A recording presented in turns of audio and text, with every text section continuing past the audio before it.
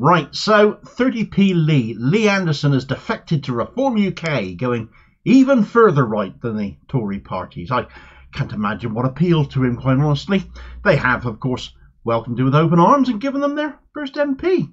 With politics in the UK having been dragged further and further to the right over 14 years of Tory rule, with Labour having been dragged further right with it under the Torylitism of Keir Starmer and the desperation to paint Corbyn's time in charge as a mistake, with both main parties facing issues with voters, though especially the Tories, Anderson moving to the next populist rung of the establishment party political ladder is natural progression for him, not only in terms of political survival, but because of where he's come from to where he is now.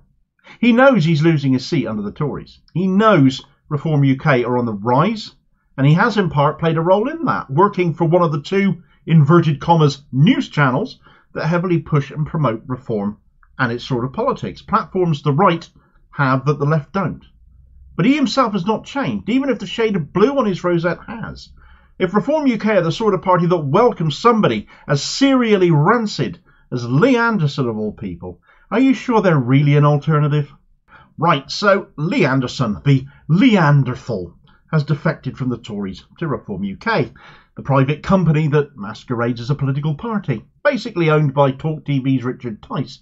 So no surprise that Channel is responsible for some serious promotion of said party and has become a source of appeal for the hard right of the Tory party, who have attracted Anderson, on course under the Tories to lose his Red Wall seat with certainty, to join them instead, join Reform UK. But actually, if you look back at Anderson's career, his life and what's influenced him, he's living proof that the far right exists in every mainstream party, that they've been allowed to propagate and persist. The media have actually encouraged it because their offensiveness and mouthiness and pushing the boundaries of decency sells papers. We platform people like Lee Anderson who are like that. Anderson wasn't always like this, though. And not if you look into his past a little bit, you think, well, how has he ended up the way he is? But what has been a mainstay in his pursuit of populism is definitely a running theme. The former coal miner, as he was back then, used to be a member of Arthur Scargill's NUM, the National Union of Mine Workers, taking it to the bog witch who was at the time the Prime Minister Margaret Thatcher.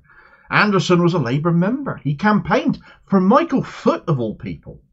But the shift came later on. Something in his psyche, something influenced him, switched him from being left-wing when he was younger to not only being right-wing, but one of the worst right-wingers going in politics today. In 2015, he became an elected Labour official, becoming a councillor on Ashfield District Council. And by this point, he was more like the Anderson we know and loathe today. In 2018, he attacked the Gypsy, Roma and Traveller community, setting up boulders to illegally block them from setting up camp as they were legally allowed to do. He got a community protection warning from his own council over this, a slapdown for antisocial behaviour on a councillor, effectively, whilst in an elected post. And the following month, following that, he defected to the Tories. During this time, he was also employed as a staffer for the then right-wing Labour MP Gloria De Piero, who eventually went on to become a presenter for GB News. Again, indicative of the level of right-wing sentiment that has always pervaded Labour too. The Labour Party arguably made Lee Anderson what he is today, because his shift from left to hard right happened whilst he was a member of that party. So he went to the Tories. Boris Johnson was the PM. It was all about Brexit, wasn't it, in 2019 or leading up to? And so was Anderson. And the populist that he is got himself elected to the Tories. Off the back of that in 2019, a Red Wall seat fell, and Anderson had changed party at the right time to suit himself. And what we're seeing now is that being repeated. As the Tories face utter annihilation at the next general election, Anderson predicted to lose his seat. But having now switched to Reform UK, who are being hailed as something different, who have two news channels promoting them heavily, one of which Reform UK's own leader and deputy leaders both work for, and now they have an MP who also works for one of those stations, Anderson, who makes £100,000 a year on GB News, back on the same station as his old boss, Gloria De Piero. So this is a guy who was turned hard right during his time as a Labour member and councillor, defected to the Tories to suit his own political ambitions, which succeeded, and now, to what should be nobody's surprise whatsoever, he's doing it again now, jumping to Reform UK in a bid to retain his seat and distance himself from the Tory implosion going on, and continuing to attack Rishi Sunak for his failures. The fact Anderson once called Reform UK leader Nigel Tice a pound shop Nigel Farage, yet now has joined his party, really ought to expose the self-serving move that this is for all to see. People will be fooled into thinking this is a guy with principles over this, and he's walked with them. You might snigger at that comment, but I'd remind you there are people who vote Tory religiously in this country, easily fooled as they are. And goodness knows those with a vested interest in carrying that on will push that narrative. But actually what it really should be showing people is this is the direction establishment interests, UK politics, are drifting in now and have been for years, frankly. And the appeal to disaffected Tories of Reform UK is there.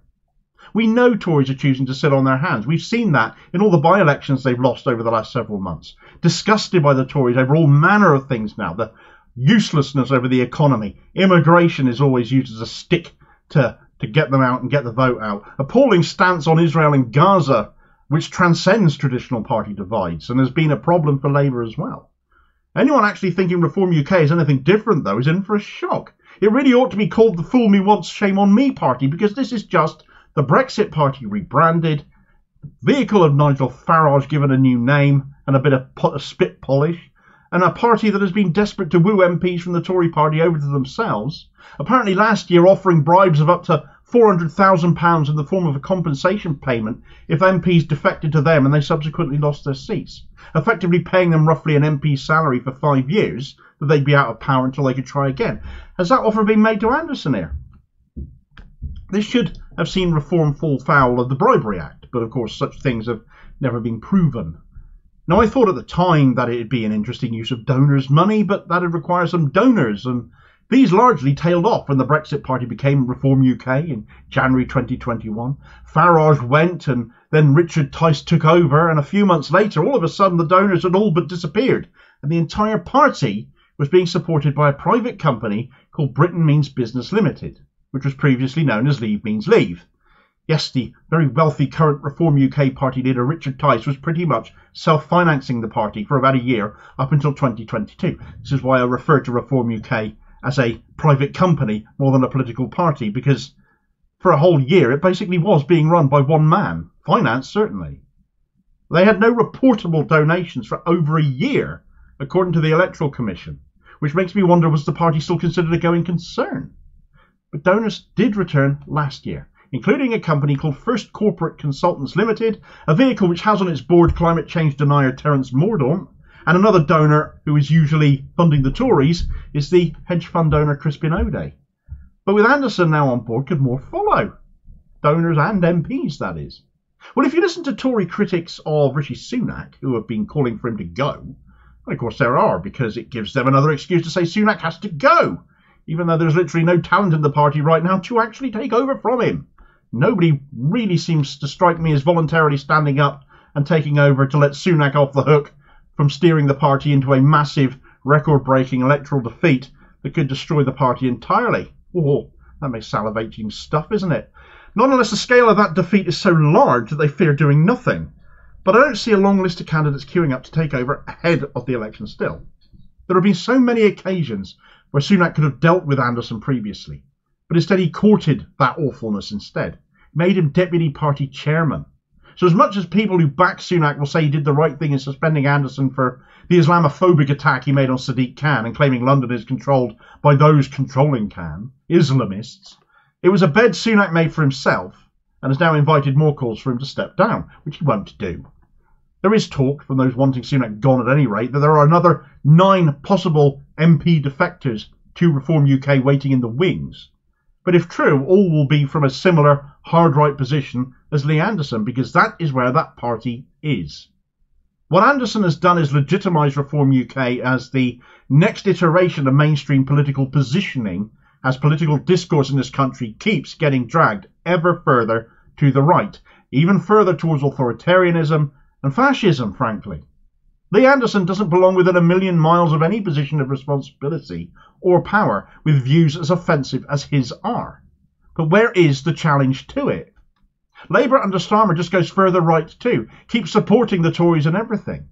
Those of us on the left need to stop letting our votes be allowed to be dragged further right by saying we have to vote for one or the other. And say, no, I'm not going to back that system anymore. I'm not backing either of them. I'm not supporting this lurch to the right. and look beyond these establishment mainstream parties, because if not, this country is set to keep getting so much worse. And more Lee Andersons will start appearing in Parliament, and we've won too many of those already.